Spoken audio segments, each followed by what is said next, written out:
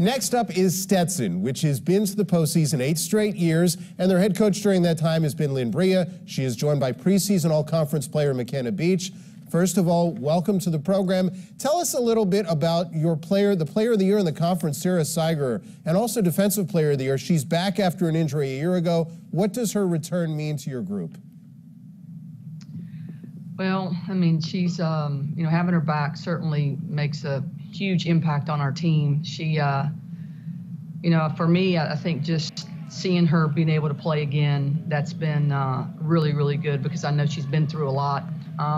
I think she appreciates the respect and the coaches voting for her, but I think the best thing Sarah loves about all this, she gets to finally play. So the impact she has offensively, and as you know, the impact defensively for us is, I mean, it's hard to really even put that into words.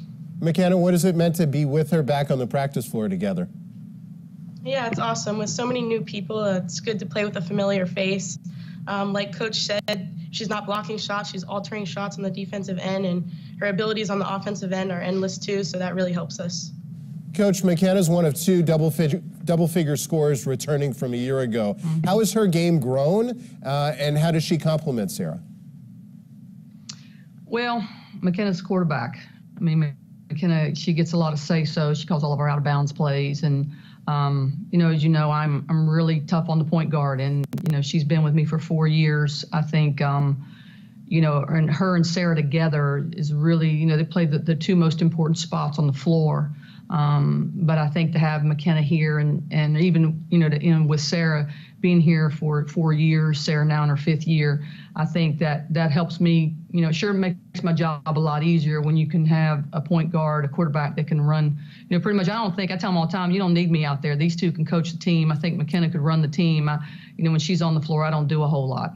And you've got Kennedy Colclaw back, who's a double-figure scorer from a year ago, too. Mm-hmm. How do the 3 of you complement one another, McKenna?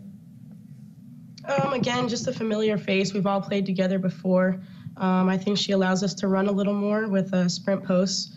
So that's going to be a good addition to our game again. And one of the other things you have is you've got a couple of interesting transfers that you've added to the roster this year in Denisha Barnes and Addie Walters from Mississippi and Cal State Bakersfield. How do they add to your group, Coach, and how does that kind of change maybe the complexion of your team this year? Well, I think you had 2 people that can really shoot the ball from the perimeter. I think that's, the teams are going to have a really hard time sagging, especially on those 2 players. And I think that really opens up the lane for our other players as well. But they can really shoot it. I'm really happy with their progress and what they look like and picking up on our system. And I think the other player that we add to is Day Banks. And I think she's going to give us a lot of versatility on both ends of the floor as well. And you've got some freshmen that you've added to the mix, too. Do you have more depth this year than maybe in previous seasons? Well, I think, I don't think we've never really carried a big roster. So do I think we're deeper than last year? Absolutely. If we stay healthy, I think we're in good shape. But I think the key for us is we have to stay healthy. And as a senior, McKenna, let us know how you're helping acclimate some of the younger players. You've obviously been in their shoes before, and now you've got this leadership role as a senior. For sure. It's been a difficult one, trying to incorporate all these pieces, but it's a challenge that it's fun. It's fun for me and it's fun for Coach, so we're accepting it. If you guys are to move, toward the top of the conference this year, obviously a lot of good competition with Liberty and FGCU. What are the things, Coach, that you guys need to do as a group? Well, I just think we just got to get better every day. I think we have to, we've got to commit to the defensive end of the floor, which I think having Sarah really makes us better defensively without even 1 day of practice. So when you add a very good defensive player like her, it makes everybody better. But I think, it takes 5 people to guard. But I think, I think defense and rebounding are keys to winning this league. And I don't think that's going to change this year. So I think for us, we've got to sell out and we've got to decide we want to guard people.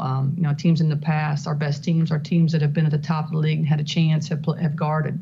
So I think we've just got to have people committing to that. But, and I think offensively, I think we have weapons. I think we're more versatile than last year. I think we can shoot the ball a lot better. So I think our offense will be there. It's just a matter of if we're going to sit down and guard people. And that quest for Stetson will begin November 6th when they take on Tulsa.